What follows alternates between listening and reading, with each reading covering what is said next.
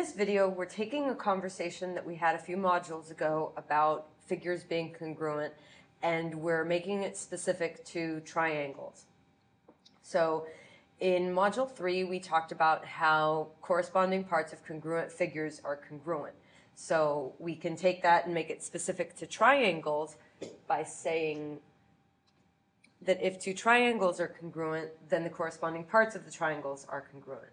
And we referred to corresponding parts of congruent figures are congruent from Module 3. We referred to that as Cpctc. So when we're talking about it, dealing with triangles specifically, you see it often referred to as Cpctc. And it says that if all corresponding parts of two triangles are congruent, then the triangles are congruent. So this is actually the converse of this statement. And remember that the converse of a statement is just taking the if-then sentence and flipping it around. So in this explore activity that they have, they're wanting you to kind of explore that statement. And you see that the instructions here are asking you to use a straight edge and tracing paper to build two triangles having these measurements. And in the interest of time and making this video as manageably short as possible, I did that before hitting start on my video. So here's my two triangles that I built following those instructions. And in part B, they're saying, what must you do to show that the triangles are congruent? Well, back in Module 3, we talked about how in order for two figures to be congruent, there must exist a rigid motion that transforms one to the other. So in order to show that the triangles are congruent, we must show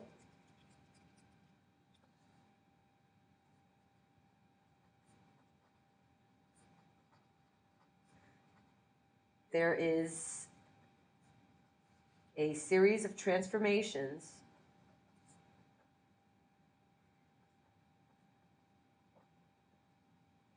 mapping one to the other.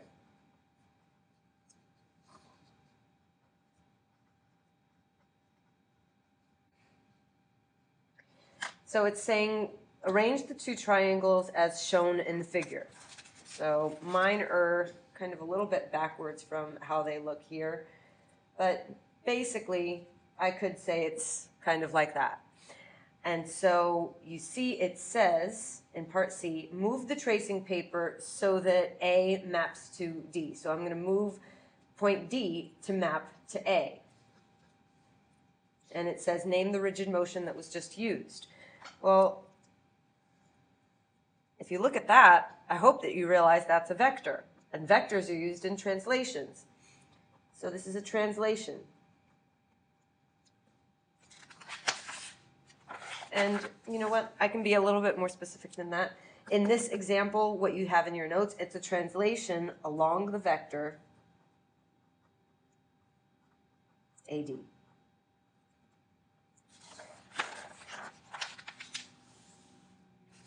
So then the triangles would look like this.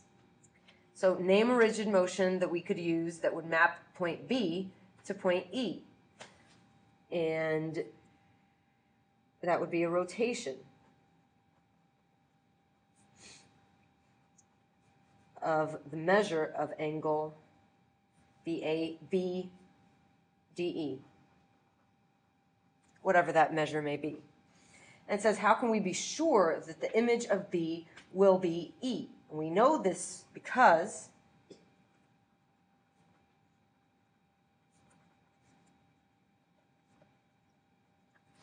we know that B will map to E because we were given back here that AB is equal to DE. So here's AB and here's DE.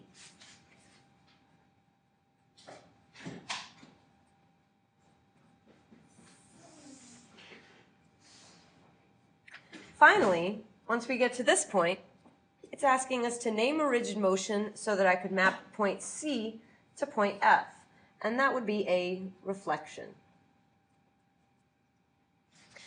So to show that the point C will be on point F, it's asking us to fill in these blanks.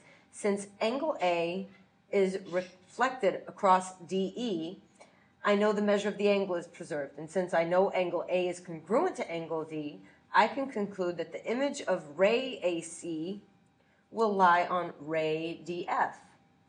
But then since I also know that segment AC is congruent to segment DF, the image of point C must be F. So finally, what sequence of rigid motions maps triangle ABC onto DEF? It was a translation along the vector AD, and then a reflection, or nope, sorry, a rotation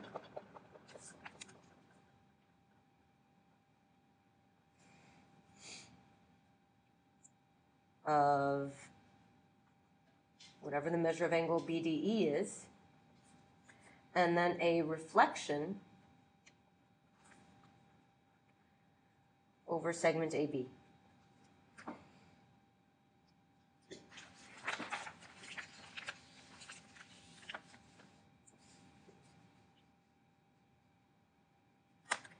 And before we get into determining whether triangles are congruent, we're going to take the information that we observed in that explore activity and kind of draw a conclusion from it. So what we've observed is that if two figures are congruent, then their corresponding parts are congruent. And what we observed is that if the corresponding parts are congruent, then the figures are congruent. So because the statement and its converse are both true, I am able to write a biconditional statement. A biconditional statement is a statement that can be written in the form P if and only if Q. So one way that you can think about it is that a biconditional statement goes both ways. Okay, so it's true in both directions. In example 1, we're comparing the corresponding parts in order to determine whether the triangles are congruent. So they've already talked us through the whole thing, so let me talk you through it in kind of terms that might make sense. I look at angle G and I look at angle K and I notice that they have the same measure. I look at angle J, I look at angle M and I notice that they have the same measure. I look at angle L and I look at angle H and I notice that they have the same measure. The same thing is true for the segments. Looking at segment GH and segment LK, they are the same length. Segment LM and JH are the same length. And finally, KM and GJ are the same length. So that's why in part A, yes, those triangles are congruent. In part B, we're going along the same process. We're comparing information. So I know that AB, I notice that it equals ED because they both equal 12.1. So that means segment AB is congruent to segment ED. I look at segment AC and I notice that it is the same length as segment DF. They're both 7.9 centimeters, so segment AC is congruent to segment DF. However, when I look at BC, it does not equal EF. They don't have the same length. So BC is not congruent to segment EF. Therefore, the triangles are not congruent because their corresponding sides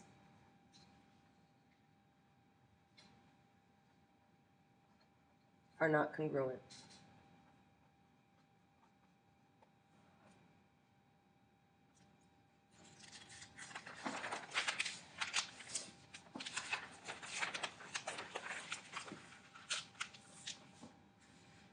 In this reflect example, they're introducing us to the vocabulary of a contrapositive.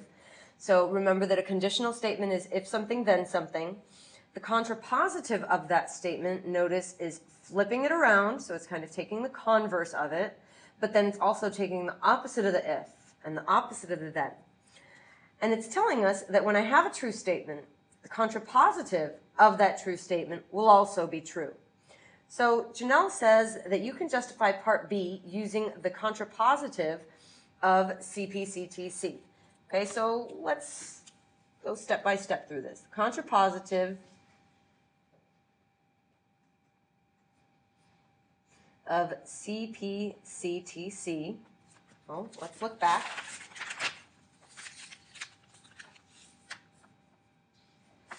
This is the statement Cpctc. If two triangles are congruent, then their corresponding parts of the triangles are congruent. So the contrapositive of that would flip this statement around and take the opposite of them. So we would be saying, if corresponding parts of two triangles are not congruent, then the triangles are not congruent. And is this accurate? Yes.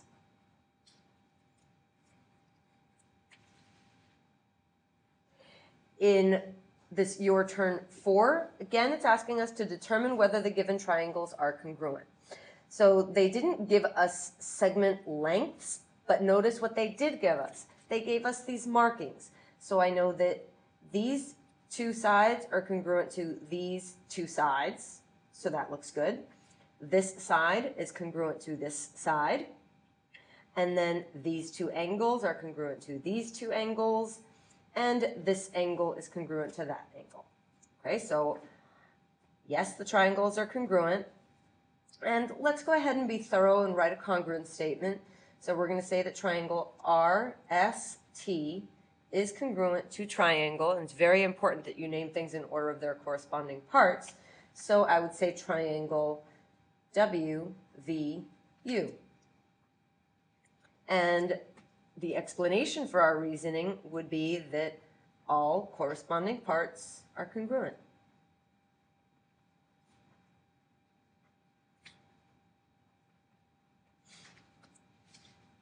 In example 5, perhaps you notice right away, angles D and G aren't congruent, angle F and C are congruent, and angles B and E are not congruent.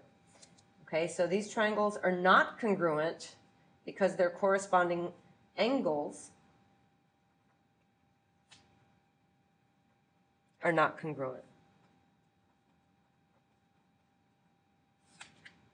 This paragraph may seem like something that we can glance over, and I'm not terribly happy with this textbook about it because it gives you a very tremendously important property here, but it doesn't make an adequately big deal about it, in my opinion.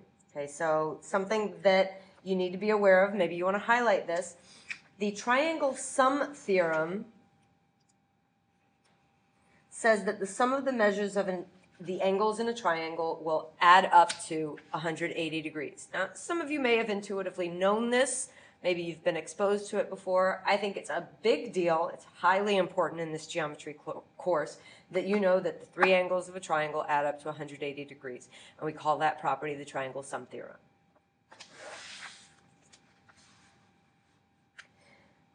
So in example 2, we're using that triangle angle sum theorem in conjunction with kind of the examples that we saw earlier, plus some algebra to set up and solve some equations.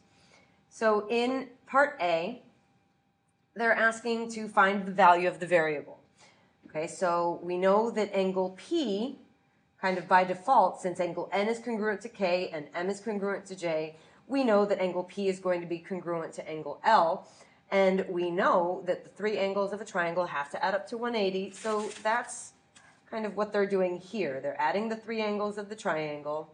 They're substituting in the angles that we know. And then they're finding that the measure of angle L must therefore be 80 degrees. And so they're setting up the equation. 5x plus 30 has to equal 80 degrees. And then they just solve for x. Similarly, in part B,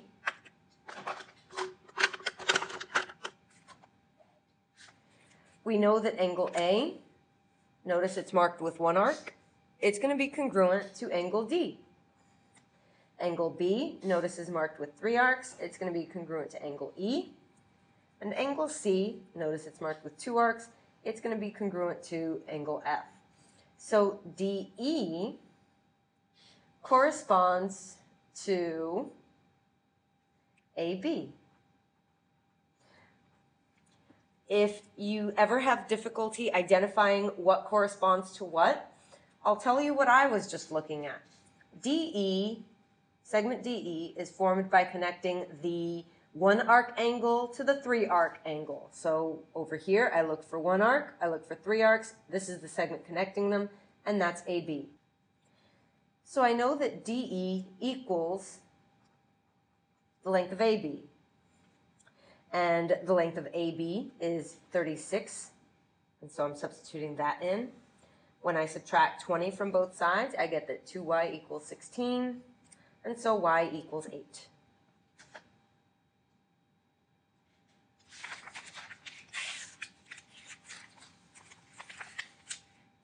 Another example like it, or kind of like it, in this reflect problem 6, they're giving us 2 angles of one triangle and giving us 2 angles of the other triangle and asking if it's possible for the triangles to be congruent.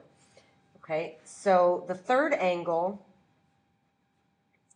in triangle QRS is going to equal 180 minus that 18 plus 84.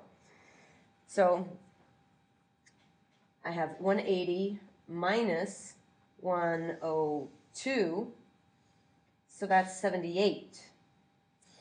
Well, that 78-degree angle isn't going to be congruent to either of these. And if this angle is 76, then I know it's not congruent to this 84. So, no, triangles cannot be congruent.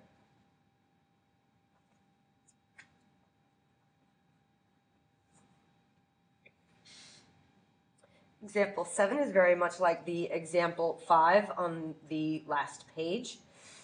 I'm trying to find the value of x here, so I need to figure out what angle E corresponds to. Angle E is going to be congruent to, and again, here's a tip.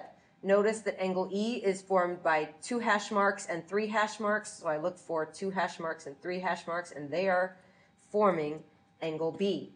Oh my goodness, they didn't give me angle B. Well, we use the triangle sum theorem. So we do 180 minus 112 plus 25. And 112 plus 25 is 137. When I subtract that from 180, that gives me 43. So I know that 43 is going to equal x plus 17, and therefore x, when I subtract 17 from both sides, is going to be 26. Pause your video to work through the last your turn, number 8.